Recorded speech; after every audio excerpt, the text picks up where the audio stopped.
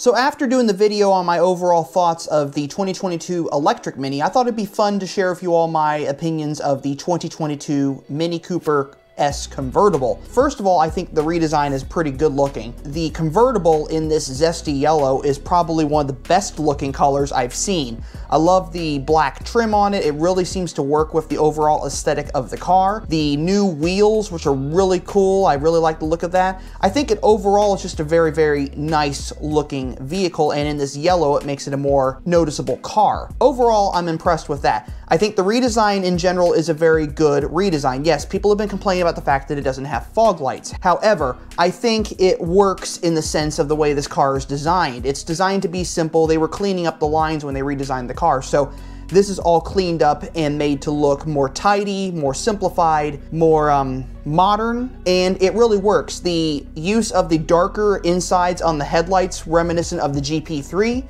and the new tinted taillights, which are also from the GP3, give it a very good look. I like the brake ducts in the front of the car because it gives it a nice look to me. Now, if you haven't noticed, and I will show you a picture here, the styling on the front is reminiscent of the R56. Now, hear me out with that. That's because of the way the lines are around the grille, how it comes down and comes around those brake ducts, and those are pretty big brake ducts right there. So overall, the aesthetic is very similar, and it's kind of a harkening back to the previous generations. The Union Jack roof on the convertible is very cool. The new rear bumper is very, very nice as well. Very clean, not a lot of overhang and everything. That interior, though, is where things get really interesting. That is an amazing interior, and that yellow checkered, and we're gonna get to that in a second here, but I really like the way that interior looks. Now, for those of you wondering why there are no marker lights on the wheel arches, that's because these are the European spec cars for the promotion of the car, the release, and the ones in the US will have marker lights on the wheel arches. Getting to the interior, the new interior design is really cool. I like this yellow checkered, as I said. It's a very kind of airy, kind of modern, kind of fun, more like a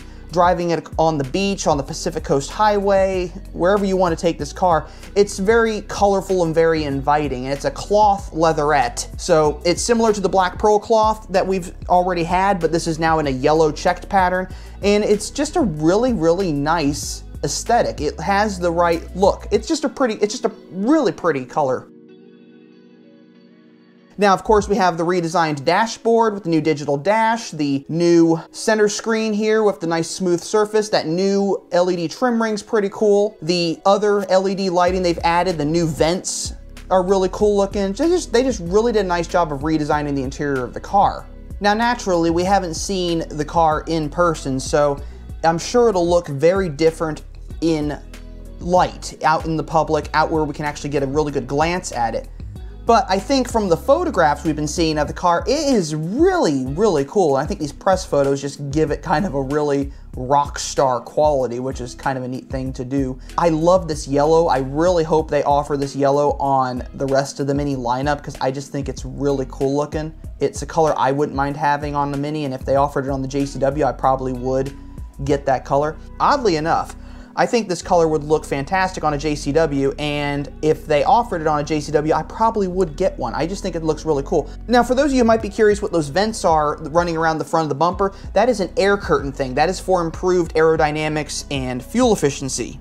So if you look at pictures where you can actually see them, it actually does cut through the front bumper. Very similar to the vents that you see on the wheel arches of the Mini Countryman and the Mini Clubman. Now, for those of you who think that the grille might be too big, it's a trim piece, so it actually surrounds the grille. Now, for those of you who think that the grille opening is too small, if you look close to the edge of the trim ring, you'll see that there are vents that go in through that grille. So there actually is quite a bit of ventilation into the radiator to keep the car cool. So they didn't really remove anything there. They didn't make the grille smaller. They didn't make the grille necessarily bigger. What they did is they made a trim piece bigger.